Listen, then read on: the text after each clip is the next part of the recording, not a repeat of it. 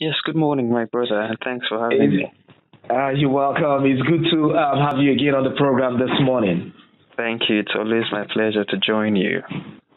All right. I hope of course, it's a great day for you. It's a Monday, and Mondays are usually days where, we get the grounds running for the week. That is exactly so for me, and I hope that is also the same for your listeners. Yes, certainly. I am hoping that will be the same thing that they will be saying. But then let's talk about getting the grounds running. On Saturday marked 100 days in office for Governor Chukwuma Soludo, the Governor of Anambra State. And he addressed the nation in about 30 minutes long, speech that he delivered.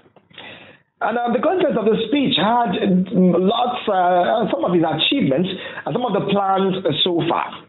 But let's get to this conversation this morning. First off, do you think that, of course, the governor said he's not a fan of giving 100 days in office speeches and, talking to people. He prefers doing an annual, address to the nation and carrying the nation of the state along with the things that he has done. But how do you think, if you're asked to rate the performance of the state governor in the past 100 days, how would you rate it? I would think, first of all, I'm going to speak as a citizen of Anambra State and a tax-paying citizen of Anambra State who is also a member of the attentive public. Then I am also a partisan politician. I am a PDP scribe, and I campaign vigorously for the candidate of my party, Valentine Chinedu Ozugbo. And then thirdly, I'm going to speak as a good governance advocate who advocates good governance. So let me talk about as a citizen of Anambra State. Nobody who lives in Anambra State as a citizen in good standing will not recognize the enormity of the task ahead and the commitment with which Soludo has brought to the office of the Governor of Anambra Government House. Soludo has been dedicated. Soludo has shown capacity, manifest capacity, and Soludo has shown the seriousness and the zeal that is required of the office he's occupying. So the challenge is, like he mentioned, a legion. We know this already. We know about the paucity of funds, both at the state level, at the federal level, and internationally. We know how it is that the world is facing serious economic crisis of the fallout of COVID-19 and then the war with Russia and Ukraine.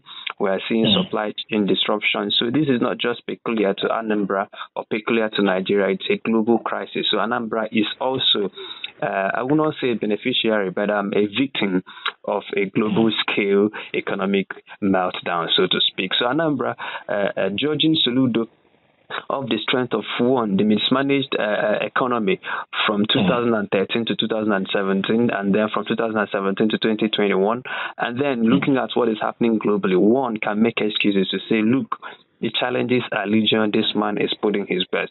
That is what I can say to you as a citizen. Let me talk to you as a partisan politician.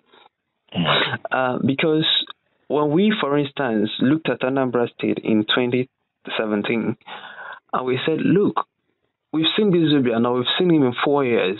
This guy cannot do much.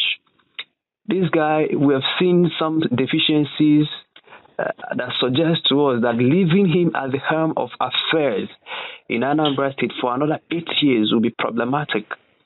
We campaigned. We intended to replace Obiano with Oselo Kobaze, who was then the candidate of my party, the PDP. We showed Anambra empirical evidence as to Obiano's misgovernance. We told them, look, there are monies that were kept, the monies are no longer there. We told them, look, this man has departed from the governance norms of Anambra State. Because if you look at Ngige, and then you look at P2B, and then you look at Obiano, you will see a clear departure from the way governance has been, or what we believe to be the now new governance structure in Anambra State. So we said this man is an aberration to the governance structure that is already being established in Anambra State. So we made arguments, solid arguments. We pulled data from the Debt Management Office. We pulled data from the Consolidated Revenue Account of the government. We pulled data from the audited reports, 4 audited reports of Anambra State government. We pulled data from the publicly available data from the budget of Anambra State and even the budget performance to say, look, this man is not doing his best. And these documents were available to Soludo. But Soludo chose to be on the side of his personal ambition. With Soludo's speech talking about his gentleman's agreement with Obiano in 2017, we now knew why he chose to endorse Obiano, knowing fully well that Obiano did not perform well, and knowing fully well that committing another 4 years to this man's hands could spell doom. Today, Soludo goes around telling people that the crisis, the insecurity in Anambra State has been planted firmly for 3 years. Which means who was the governor in those 3 years where this insecurity was being planted and who chose to look away? The same governor he supported in 2017. Did this governor show signs that he wouldn't have been able to do the work? Yes. But Soludo chose his personal ambition over that of Anambra State. So it is manifesting in insecurity. It is manifesting in economic waste and low fiscal capacity of the state. It is manifesting in what is happening in Oboko and indeed in Onitsha and the virus. And in fact, all parts of Anambra State where waste management has become a problem. So I want to believe that Soludo is a core enabler of the problem he's unfortunately trying to solve today.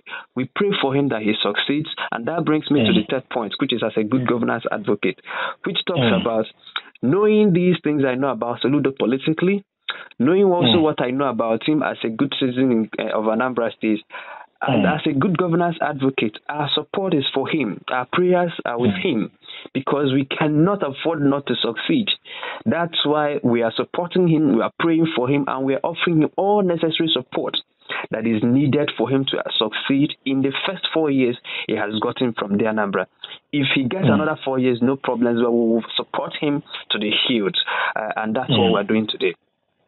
All right. Well, I like the fact that you said if he gets it right? You will be supporting him as governor of Anambra. But again, you touched a few things which the state governor also touched while he was addressing the state on Saturday. You touched the issues of waste management. You touched the issue of debt.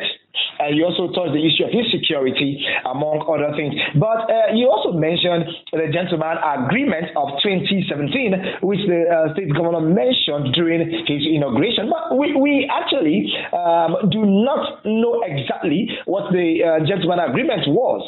Or maybe at the time when they were having this agreement, maybe, who knows, they must have said, okay, well, I think you can still, do something to change the situation.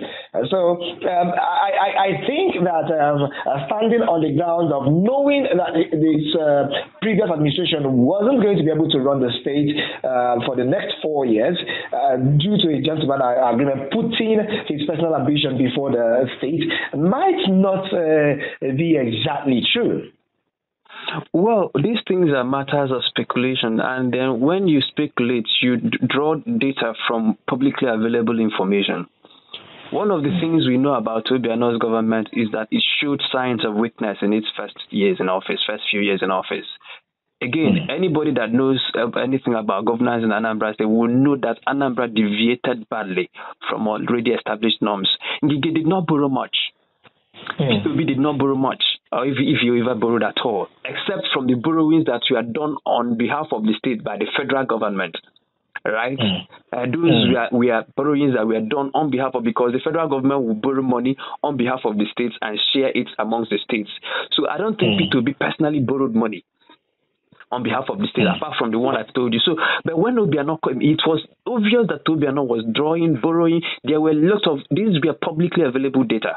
But the man looked at it and said, it is not broken, why fix it? He then looked at Obiano and said that Obiano is a general, that is not right to change a general in the middle of a war. Then he turned around another 4 years to say, oh, I met an empty treasury. So when did you notice that the treasury was empty? Now, okay, when you now say that Obiano has stopped paying gratuity, which is what he mentioned 2 days ago, since 2018, he said there has not been payment of gratuity since 2018. So his assessment of Obiano has changed in just 4 years. What happened? So did he know this about Obiano just these first 100 days, or did he know this about him before now and chose instead to stick to the gentleman's agreement, which he has openly admitted that there was? So I am not going to further speculate on that. Those things are now what in Igbo we call Anwotalo Nabani. Everything exactly. yes. So those things are now behind us. What we are looking for is how to solve this insecurity. And unfortunately, people have lost their lives to insecurity. People have lost their livelihoods to insecurity. Businesses are closing by the day. Potential investors are leaving Anambra State, and people who would have ordinarily come here to buy goods from Anambra are no longer doing so because of insecurity. So things are happening, things are bad, but all we are looking for now is solution. And it appears that some of the steps he's taking thus far are right, and that will continue to encourage him to take right steps, exactly, especially when you refer to his homegrown approach to solving insecurity, revitalizing the Anambra State Vigilante Services, which has now been revitalized, which is now assisting the federal authorities. We're going to come to that. Chima, we're going to come to that. But let's talk about the debt issue that you also raised, which the state governor raised while addressing the state on Saturday. Now, the state governor actually said for sure that the very first 100 days, of course, so far, so bumpy, but so good. All right, he has admitted that it has not been an easy ride for him for the first 100 days. Now, one of the issues which he's currently facing is the over 20 billion naira debt that, of course, is being owed in the state, which, of course, he has said that they are working on, clearing that particular debt. So now that we're looking at this amount of money, now let's talk about debt management. Okay, let's talk about debt management. How well do you think that the state governor in the past 100 days have been able to manage the finances and, of course, to clear all of these backlogs that he inherited? No, anybody that is expecting the governor to clear backlog of debt in 100 days is not being realistic. Even as a member of the opposition, I cannot in good conscience, even if my candidate had won that election, nobody would have expected him to clear backlog of debt in 100 days. It's not feasible. And then when you look at what this man is struggling with, one is that he's struggling with consolidated revenue or federal allocations, which he mentioned that there has not been much because NNPC has not been able to do any remittance to the federation account for onward disbursement to the states. So that's number one. But number two is that during his campaign, especially within Onitsha, Obaru, Obosi, Idemili South and Idemili area, he publicly committed to, and I support him, to stamping out the menace of touting in Anambra State. And if you remember, Obiano has always told us that he's doing well with IGR. And this IGR has human consequences. That anywhere you go in Onitsha, to buy pure water, you are taxed. To buy things, you see all manner of touts working on behalf of the state government. Because I'll tell you, these people are working on behalf of the state government. How do I know? Because their benefactors have what is called tax agreements and memorandum of understanding with the state government. So if the people who employ these touts have direct imprimatur from the state government, which means that the boys on the ground are working for the state government. So the state government unleashed these touts to generate revenue.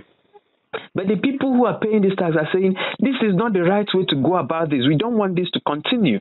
And this governor committed publicly to doing that. Today, there are evidences that suggest that the governor is working hard to stamp out touts in Onitsha. So if you have closed the federal allocation, now look at this thing holistically. Money is not coming from the federal government. The money that you're also getting from the locals, which is in the form of taxation, you've also closed it a bit, so that you can restructure it and find a better way to collect taxes. So you're not getting from the federal source, you're not getting from the local source because you want to clean it up. Now, how do you deal with backlog of debts?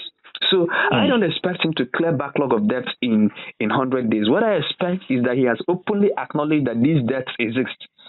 He has also, and of course, they are already working on starting the process of actually clearing them slowly. Yes, he has also committed publicly to making sure that no further debt accumulates, which means that all new retirees, upon retirement, you are paid your gratuity and you are paid your emolument. Then, for previous people who have retired between 2017, 2018 up to this point, who are old, the government is saying that they will work out modalities to begin phased, because you can't pay this debt in one day. No, begin phased liquidation or phased amortization, so to speak, of those debts. So I agree with him that those debts will be paid in phases. And so, yes, the governor has and enjoys my support in trying to deal with the debt issue that is facing Anambra State. And not just debt about gratuities. There are a lot of contractors who are claiming debt too of works done. Because if you're a government contractor and the government awards a road, say on its Enugu Express Road, a portion of it for you to manage or rehabilitate or do anything, I'm just using that federal road as an instance, and you've done the work, and there is evidence that you've done the work, and you submitted and then all government agencies responsible have confirmed that you've done the work done, assigned to you, and the government is owing you, then that is also debt too. And then if there are people who supplied equipment to the state government hospitals, if there are people who supplied medical supplies to state government hospitals, if there are people who supplied textbooks, for instance, to state government schools, those are public procurement debts. So I'm aware that there are public procurement debts that exist in Anambra State. So when the governor is talking about debts, it's not just gratuity. There is public procurement debts that need to be resolved. And I want to believe that he's aware of all these things and he has a plan in place to start dealing with these debts as money begins to trickle in the coming weeks and months. All right, as money begins to trickle in the coming weeks and months, now let's talk about waste management, which the state governor actually touched, and which you two have actually also touched a little at the beginning of this program. Now, the state governor is saying that, the government is doing its best to make sure that Anambra State is clean as much as possible. But we also notice that, even after some of the instructions, like the issue of the arboreal, which he also mentioned, that have been taken out of the road. A few days ago, I was somewhere, I think I was around Iweka. I visited someone around Iweka, and then, of course, we were discussing, and he said that he was not even just him, but some of his colleagues too were attacked. He's a driver, and then they were attacked by all these arboreal that actually collect money. But let's talk waste, and of course, let's sandwich both the waste and the arboreal issue now. Waste is still being dumped indiscriminately in the state, and sometimes you find out that you will see heaps of waste that is growing in certain areas in Anambra State. Yes, the state governor is saying that he has been doing he has been doing a lot when it comes to waste management in the state. How do you rate that part of his speech? Well, I think you mentioned the arboreal issue to express the fact or the point that despite the fact that the government says that it is doing something, that the problem has not completely been eradicated. And I agree with that there are still arboreals in the streets. And again, if you are the governor, what you'll be struggling with now is you have arboreals, you have unknown government. Where do you deploy your security resources? So that is a debate for another day. Now, because of the refuse issue and the interest some of my writings generated, I was thankfully contracted by a human rights concern, a civil rights concern, in partnership with Christian Aid to do a documentary on waste management in Anambra State. And it opened my eyes to a lot of the issues because I interfaced with a lot of the stakeholders, both the people who generate the waste, people who collect the waste, ASWAMA, professionals in the academia who have done something on solid waste. I interfaced with a lot of people, and I saw that even if Anambra State devotes 1 year budget to waste management, it is largely inefficient. That I can tell you for free. Wow. Yeah, that I can. So because the enormity of the problem, both in terms of waste management infrastructure, which is capital intensive, but in terms of attitude of the end users, which is difficult to manage. Are you going to set up a court to start mandating people on how to dump their waste? Now, if you are going to keep your waste in your house, we are coming to do house-to-house collection of waste. There are some streets that are not motorable. The waste management trucks cannot enter there. So there are a lot of things you have to factor in, including town planning is part of waste management. Population. In fact, as of today, there is no data. Anambra State does not know the amount of data waste it generates in a month. And that waste management data, there are monies that are available to the state. There are monies trapped in World Bank, in the European Union, and in some of the federal agencies that can be targeted at waste management. But the first priority is that they will demand from you solid data on how much data you generate. On how much waste you generate. You generate. Anambra State does not know how much waste it generates. Until that data is available, there are some resources that will not be unlocked. And then when you unlock those resources, how do you prioritize them? Because if you have 10 million naira, for instance, in a month to clear waste, where you need 1 billion naira in a month, then what do? If you are sending tractors to go to a community twice in a month, how are you sure that you're able to send to all the waste collection points in the state? How many waste evacuators do we have? How many compactors do we have? If we buy 1,000 more, will it be enough? If we recruit 1,000 more youths or even 5,000 more youths into that waste management, will it be enough? So there are problems. What Soludo has seen in the first 100 days is that because at the time, the deputy governor was practically himself evacuating this refuse. At least people can attest to that. Yet it is not efficient. That even if Soludo says, I am not going to govern the state again, I'm going to focus my life on this waste management, the problems are too legion to be solved in 4 years. But the governor can set a template, the government can try. But again, the public expectations should not be much, and the public should be willing to play their own part, because you see people fling out refuse anywhere they like, and if you point at them, they will point 10 fingers at the government without trying to take even one modicum of responsibility.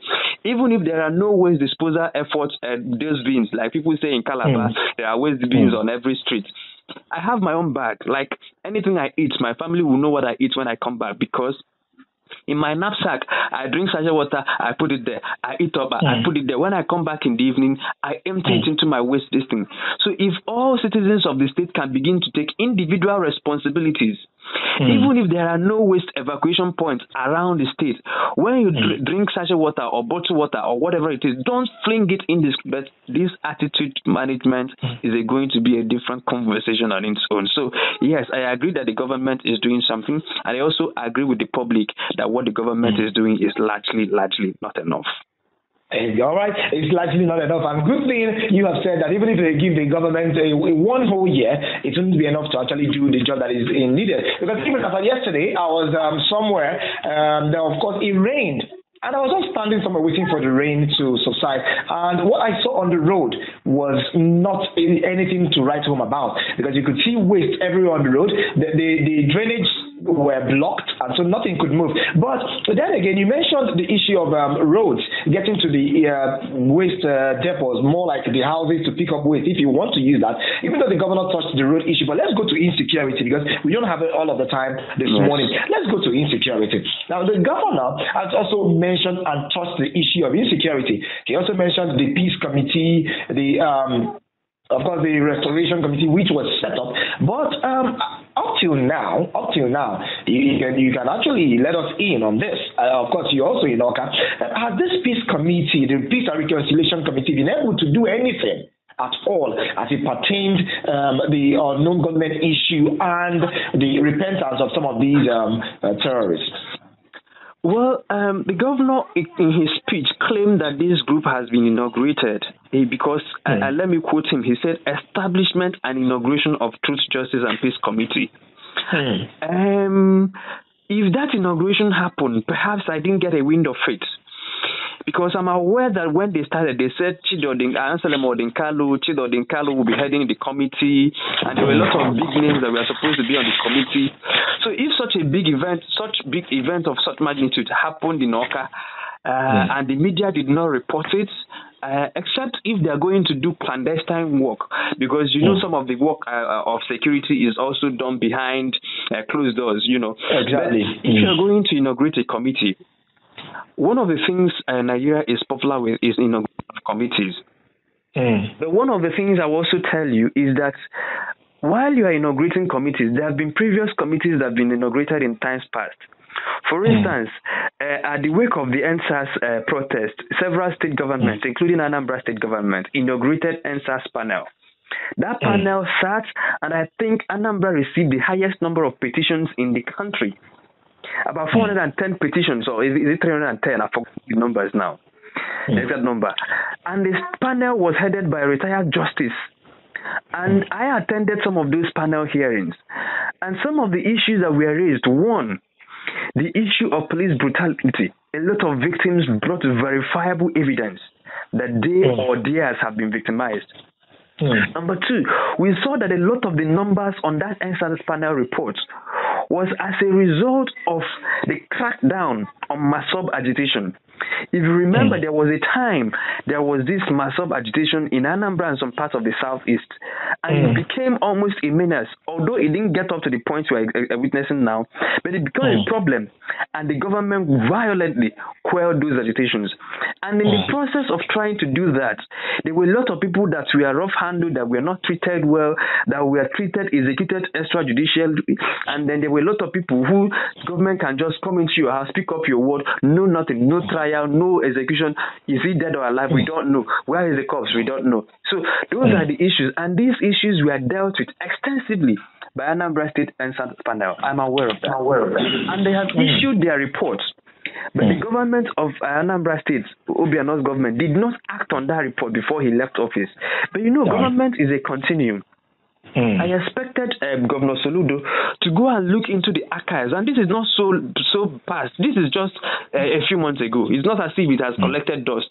To look into the archives and say, instead of inaugurating another panel to look at these same issues, there's been a panel that did a work. Let us issue a white paper on that report. Let us see what we can do with that report, and if we find it insufficient, we can now, in addition to some of the things we've done, inaugurating another panel without dealing with the panel that has been inaugurated. It could end up as a government of panels, and I hope it doesn't end up that way. All right, just quickly, because we have just about 5 minutes to have this conversation. The conversation is a very lengthy one, if you agree with me, because there are too many things to be picked out of this conversation. But then some persons or some citizens believe that the state governor is treating the issue of insecurity with kid gloves. In one word, do you think that the government is doing enough currently as it pertains to insecurity? Just one word. I think the government is doing enough. I am more than impressed with what the government is doing, and I'll give you my summary in 1 minute. First, before Soludo entered government, there was popular support for that insecurity. A lot of people were hailing these people. People thought they were being good and kind and being the Messiah. Today, there is almost a near consensus. There are still locals still supporting them, but there is almost a near consensus. There's been that line that Soludo has drawn between good and evil. People now know that these people are not freedom fighters, that they are a criminal enterprise. And once you take out that their ideological knockout punch, you are beginning to defeat them ideologically. And it can only happen that if you defeat them ideologically, the next logical step is to defeat them on the ground. And that is going to happen. So I agree that Soludo is doing all he can. Because if you look at it, people are expecting him to bring in the military. Imo State government tried it. Has it solved the problem till today? Because when the Supreme Court governor of Imo State, in quotes, assumed office, he unleashed the military on unknown government. Did it solve the problem till today? It did not. So you have to balance between terror and between trying to strike a sensible balance. So, and I think that Soludo is doing what he should do in terms of addressing insecurity. All right, I don't know how you want to do this in 1 minute, but I want to collapse these three things. Now, the governor talked about job creation, and I also know that when you mentioned job creation, a lot of in the Anambra, Ganeche, the issue of the teacher recruitment exercise. Then the governor also said that the Anambra State have been able to achieve the open defecation-free status for Agwata local government, and of course, it is the second after Anambra East. And as well, the government has been able to rehabilitate the water water facilities at the Jerome Odoji Secretariat for civil servants, which, of course, the Secretariat has not had water running in the office for over 8 years. Now, one is the issue of open defecation, which, of course, Anambra have been able to achieve the open defecation free status, the issue of job creation, and the issue of water in that have not been flowing for about 8 years now. Not Anambra achieving open defecation free status. It is just 2 local governments because Onitsha, you don't even need to rely on any data. Just go around Onitsha, you will know that Anambra has not achieved open defecation, free defecation testing in Onitsha. But again, it is good to highlight some of the progresses have been made. Water and water is essential to defecation and open and wash system. The water and all of those things. But again, the government is doing what it can. Some of us believe that it can do more, but given the resources available to the government, it will be unconscionable, even as a partisan politician, to expect that anybody, and in my thinking, I don't think that anybody would have handled this better than the way the government is, because if it is my own party that is in office, I cannot give you guarantees that would have done much more than what this man is currently doing.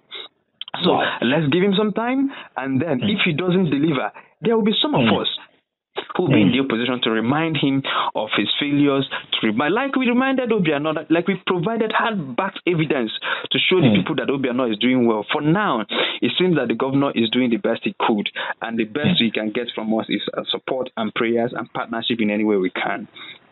All right, and thank you very much, Chima Christian, for speaking with us this morning. And I like the fact that you have spoken as a gentleman, and not a gentleman agreement this time, but as a true citizen of Anambra State. And you were not talking as a politician, but you were talking as Onye Anambra, and of course you were talking as Onye Anambra at heart. Thank you very much once again for joining us today. Thank you so very much.